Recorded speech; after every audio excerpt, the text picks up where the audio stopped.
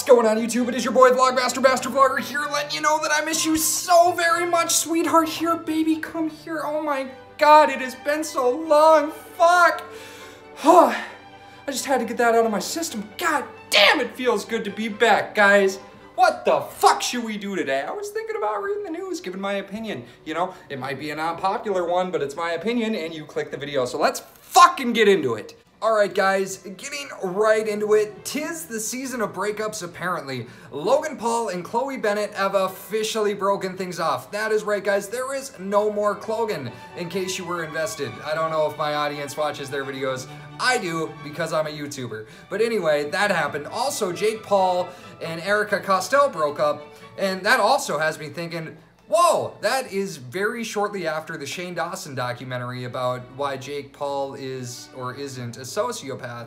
And I was thinking maybe he was possibly using Erika Costell to make himself seem a little more sentimental, a little more sensitive, a little more in touch with reality. But as soon as Shane Dawson's documentary dropped and it was finished, almost immediately they broke up, and now Jake Paul is caught sleeping with, you know, numerous bitches.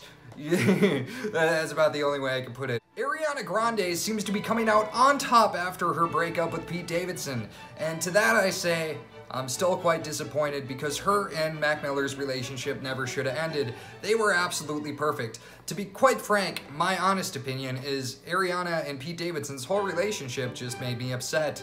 Also, he made her out to be some sort of object and a trophy, and I don't think it's cool to treat any woman like that at all. Hit me up, women. I'm a good guy. And as many of you motherfuckers are aware, the midterms were held just yesterday. That went okay for both parties. The Republicans lost the House, kept the Senate, the Democrats gained the Senate, and I just want to say congratulations to the both of you. You did a great job, mate. We all know where I stand, and that doesn't need to be voiced because I just want to say across the board, thank you to absolutely everyone that participated and voted. Because if you don't vote and you're above the age of 18 or older, you know, and you just didn't get out there and you didn't do your part, go fuck yourself, you little fucking loser. Live in your mom's basement if that's what you want to do and not vote for shit. Because, you know, we're the future. We decide, okay? Man, you may not think democracy works, but democracy fucking works, okay? It's a bunch of people collectively getting out and saying, hey, man, I want to make a change, and this is the change I want to make. And one of those changes that wasn't made, that should have been made, was Measure 3, RIP. I had big plans for this vlog today, okay? I was gonna fucking spark me a doinky doink and smoke it on the internet, but now I can't. Because not enough of you fucking assholes went out and voted for what we should have voted for. You know? So here I am, reading the news like a jackass. Also in the news, guys, James Charles has officially released his newest makeup line, Morph. Actually, I think that might be his only makeup line. I really don't have an idea, just because, you know, makeup is not my thing. I don't really watch his videos, but it's big news. It's on the trending page. I'm gonna talk about it.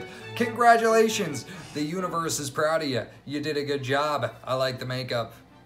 And it would appear, guys, that Lil Peep is currently the most popular dead rapper, being as that he has released 3 songs just in this last month, guys. Let me read them off for you. He has released Life is Beautiful, Runaway, and Cry Alone. So far, I have only listened to Runaway, and I thought, wow, this song makes me extremely sad. I'm gonna turn it off before I cry.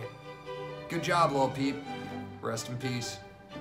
And last in the news, guys, the United States Air Force has been testing missiles left and right, but they were like, hey, guys, this has nothing to do with current world events. We're fine. And I'm just sitting here thinking, yeah, I fucking hope so. Because if we're not fine, chances are everyone has missiles and then they're just flying all over the goddamn place. And then we don't have a channel anymore.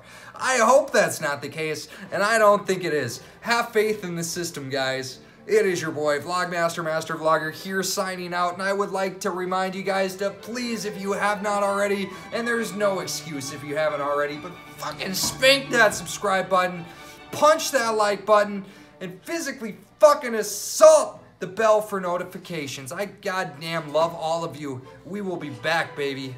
See you later.